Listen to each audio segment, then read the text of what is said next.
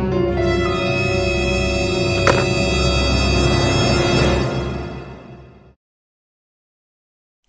live the revolution.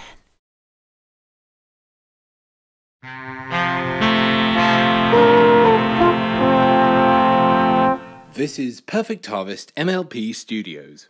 Oh, every pony, and welcome to the show. Oops. Hello, every pony. It's been a long time since I've been in front of the camera.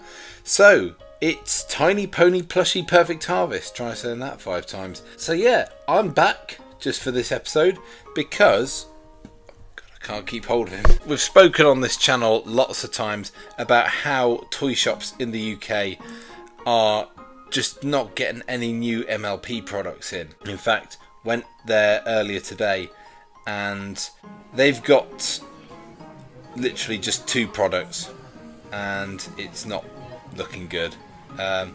So I've gone over to the dark side. I just saw these things called Unicorn Academy. I've never ever heard of it before. Apparently it is a Netflix show and they have blind boxes.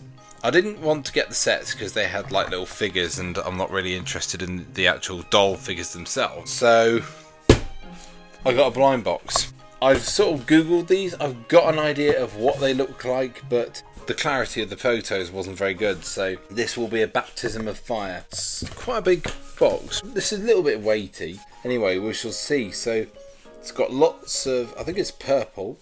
It's got some sort of flower pattern on the top. Nothing on the bottom, just War and Peace and the barcode. These toys are made by Spin Master. You've got the Unicorn Academy logo there, which is actually embossed. Collect all 8 in a little circle there. It says collectible baby unicorns and it says peel here. So okay, we'll try that in a minute. Ah, there we go. Okay, so that's showing you how to unbox it, and there's no real detail as to what ones you can get in here. So here we go. No, that's not worked, is it? Right, bloody hell. It's like 5 Surprise, except it looks like a flower for some reason. It's plastic and it's pink and it's got like elastic in it. And oh my god! Right, well there is the unicorn. Do you know what? That's actually not bad. That's really, really nice. She's got a little white muzzle. Her front left hoof is white. The rest of her, I presume, is like a purple. And her mane and tail, I think they're either dark blue or purple. The mane and tail is actually slightly flexible, but the rest of her body is sort of like a hard plastic, which is kind of flexible. She doesn't actually have irises by the looks of it, but those eyes are quite reminiscent of the old Fluttershy eyes, aren't they? I'm hoping that she's got a white patch around her right eye, otherwise the paint has gone wrong. And they don't have cutie marks, but why would they? It's not My Little Pony. So that's her, and I'm presuming, no, that's it. That is literally it. Does this clip back together? No, it doesn't. Oh no, hang on a minute.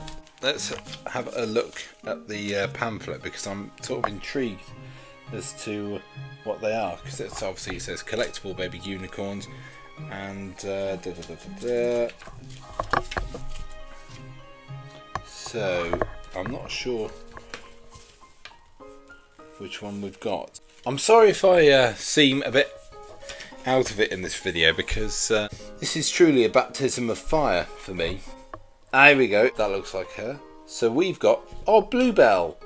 Oh, that's a nice name. So you've got Bluebell, you've got Clover, you have Baby Leaf, it's a bit of an unusual name, Baby Cinder, okay, she burned things a lot, is she an arsonist? Then you also have Razzmatazz, Sunburst. He's looking a bit off colour. He's still got his white streak down his front, but yeah, you're looking a bit ill, mate.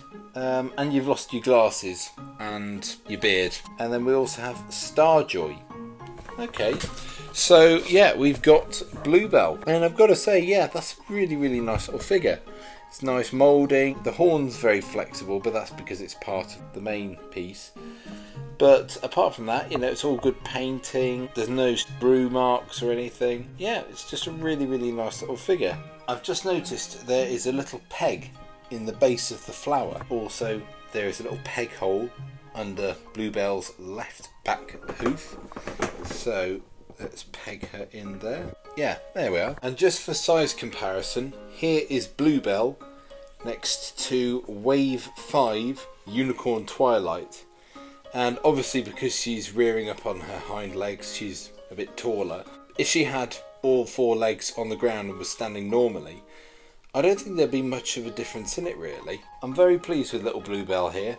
She's very sweet, and she'll be a nice part of my knockoff collection. Obviously not knockoff like the fakies and that, but you know what I mean anyway. If you're like me and you like blind bag ponies, and you're disappointed that there aren't any blind bag ponies in shops anymore, or just interesting pony toys, Unicorn Academy is not a bad one to start with. Just to say, for anybody who's interested, she was £6, which I know is more expensive than your average blind bag pony would have been back in the day. But I suppose you are getting the flower display stand with it.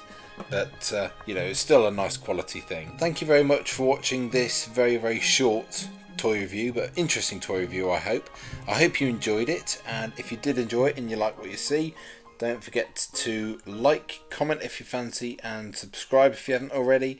And I will see you in one of my other guises in the next video.